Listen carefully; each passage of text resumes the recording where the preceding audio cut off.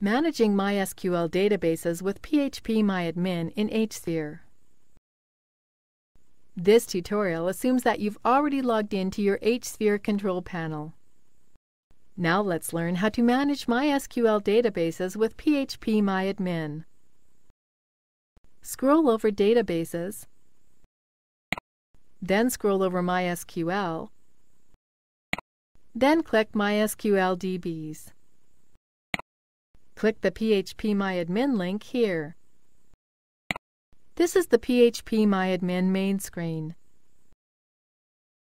Let's choose this test database as the one we wish to manage.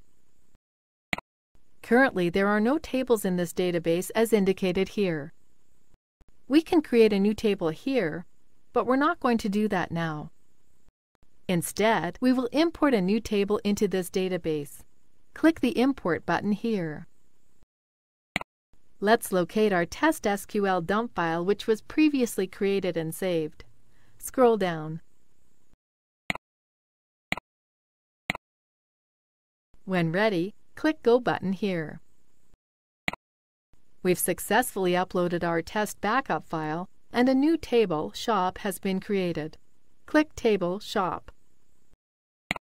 On this page, you will see all the details of the table shop within the database test123 members.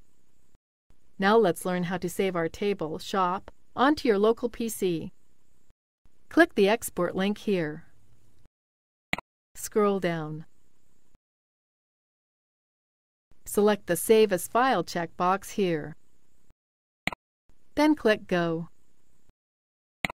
Click Save. Then click Save here. We've just saved Table Shop. Click Close. Let's go back. If at any time you would need help with using PHPMyAdmin or MySQL, click the Help icons here. Click the Exit button here. You now know how to use PHPMyAdmin to manage your MySQL databases. Now let's learn how you can perform MySQL backups and restorations through your control panel interface. Scroll down. Click MySQL Backups icon here. Scroll down.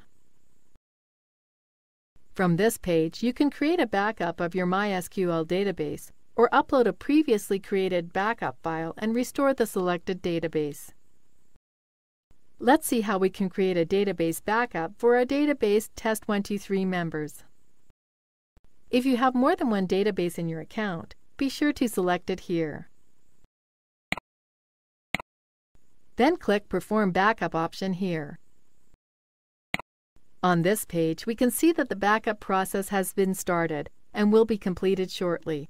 The process of a database backup depends upon the database structure and size. Now we can see that the database backup process has been successfully completed, and you may download and save this file onto your local PC. To download a file, click the Download link here. Click Save. Then click Save here. After the download is completed, click Close. That's it! We've successfully created a MySQL database backup and may go back to hSphere Home now. This is the end of the tutorial. Now you know how to manage your MySQL databases through PHPMyAdmin interface as well as through hSphere control panel.